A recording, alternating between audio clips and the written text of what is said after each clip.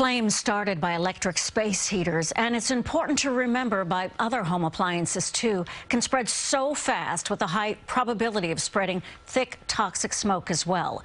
CBS 2's Jennifer McLogan reports from the Nassau County Fire Academy with a fire demo in hopes of preventing another tragedy. I'd ask right now that we have a moment of silence to say our prayers for those who passed in the Bronx fire. Prayers are pouring in as leaders urge residents everywhere to learn from the Bronx tragedy. At Nassau's Fire Academy, we were shown important measures for the safe use of space heaters wherever you live. Do not use these when they're not attended when you fall asleep. You don't want to plug it into an extension cord or a power strip that is at least 3 to 5 feet away from anything that would burn. The chief fire marshal demonstrated how things go quickly wrong. Clothing, bedding, sheets, anything like that that comes in contact with that space heater.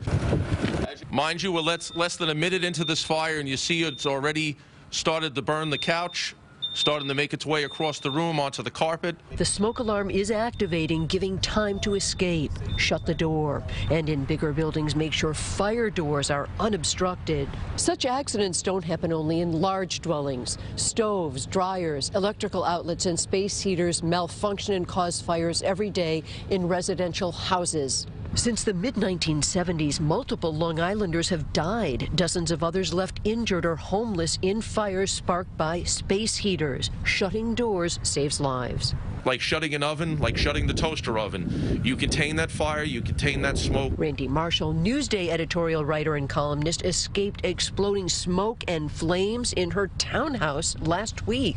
We were having dinner and relaxing as a family, and I smelled smoke. And then I saw smoke. I screamed and we ran, grabbed the dog. I'm on the phone calling 911 as we're running out the door. That smoke, made me think also in terms of the Bronx fire, that smoke fills you up so fast. In an emergency, people are panicking. Having a plan to escape is important. Practicing that plan is even more important. From the Nassau Fire Academy, Jennifer McLogan, CBS 2 News.